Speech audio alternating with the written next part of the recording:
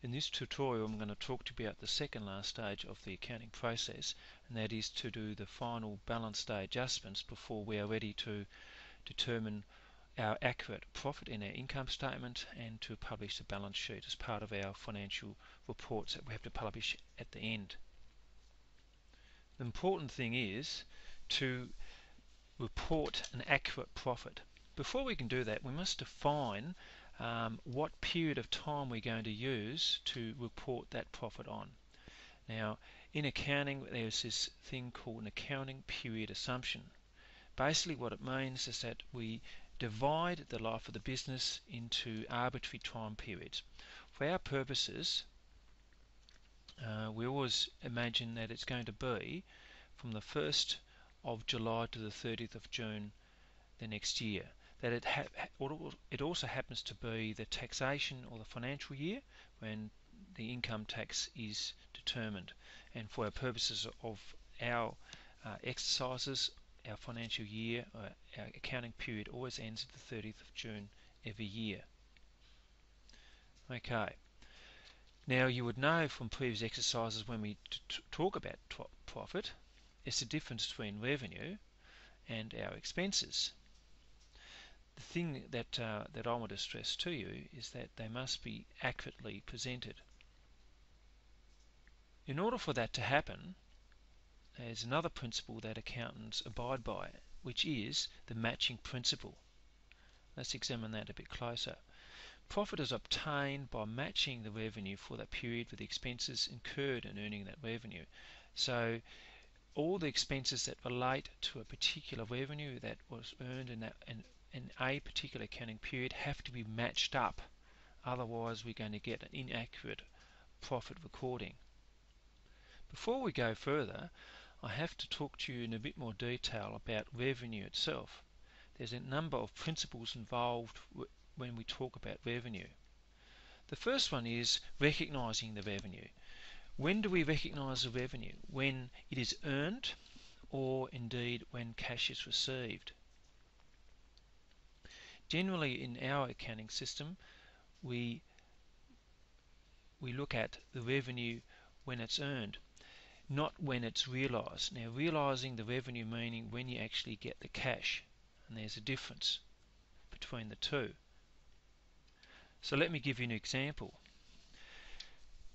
If I put some cash in the bank for a term deposit for 6 months,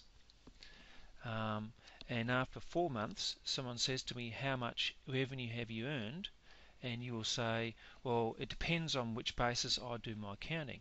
If it's based on cash accounting, so you go along with the cash realization principle, it means that you've earned none as yet because you haven't got any cash received. Now, alternatively, if you use the recognition of revenue principle, then and then up to 4 months, after 4 months, you have already earned some revenue, even though you haven't received the cash. Now, this principle is called the accrual accounting principle. So, in summary, it recognizes the impact of the transactions when they occur, not when the cash flows. If I can come back to my earlier example, when I invested some money into the bank on a term deposit, is when I earn the revenue on a month-to-month basis is when it is going to be recognized, not when I finally get paid after I have invested that money for the term of 6 months. So that is in principle the accrual accounting assumption. So now that I've clarified when we recognize our revenues and the fact that we need to match our revenues and expenses, it's these principles that we apply to the thing we call balance day adjustments. What are they? They're entries made on balance day in order to match the correct revenues with associated expenses so the accurate profit can be determined. That's really important. So that's obviously the matching principle that we complete on balance day, and that's why they're called balance day adjustments. And there are a number of balance day adjustments that you need to learn. The first ones are accruals. So this is something that has accumulated or accrued or owed, but not yet paid or received. First type is what we call an accrued expense. So in that instance, there's a expense that is recognised, or must be recognised, but the cash hasn't been paid. On the opposing side, we've got revenues which we've earned but not yet received, and that was according to my earlier example relating to my accrued revenue relating to the interest that I invested for the term deposit. Another type of balance day adjustments are prepayments. So there are instances where payments are made in advance, and that's for various reasons. The first type is prepaid expenses. Now, an example there is insurance, because there you have to pay for insurance premium in advance. So that means that there is when that coincides or overlaps another accounting period, we have to account for that amount of prepayment so we can get an accurate profit for insurance, for example. And there's another type of prepayment that occurs on the revenue side.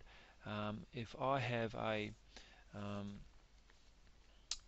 property, rent is always paid in advance. So if I receive in advance, I haven't yet earned it. So then again, I must make an adjustment. All those four types of balance day adjustments I must show you in another tutorial later on exactly how to do the accounting for it, but this particular tutorial was designed to give you the principles and the background to balance day adjustments.